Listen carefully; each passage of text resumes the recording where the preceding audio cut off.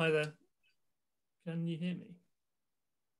Yes, I can. Yes, I Sorry, can. my box hasn't gone green. I couldn't tell. I'm Adam's one of Adam's PhD students at UCL, and my main focus is on hyperspectral imaging.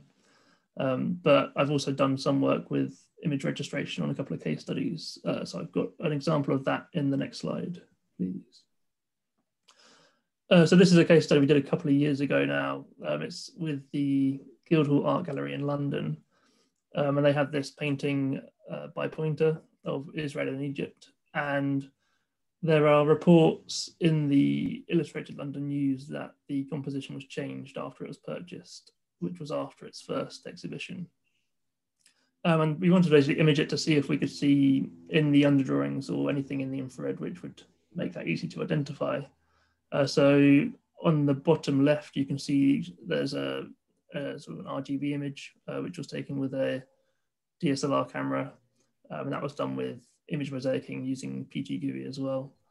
And then in the bottom left, it's the same DSLR camera, but it was modified. So we removed the infrared filter from the camera and the same kind of pipeline of imaging. So I think there were 6 images taken across that, the painting, and stitched together.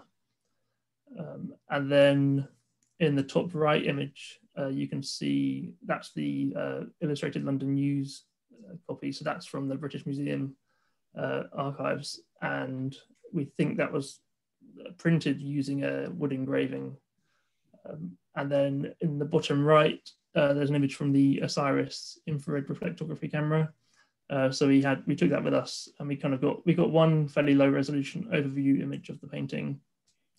And then we got a few high resolution areas and mosaic them together. And the mosaicing of that at kind of different resolutions was quite challenging. And then we also registered all of those images together, the high resolution images together, which was a bit more straightforward. And then there's kind of an interactive viewer, which looks like that's basically a screenshot of the interactive viewer is on the bottom left. But it's not quite as nice as Rob's curtain viewer, but they're all synchronized together. I think that's me done.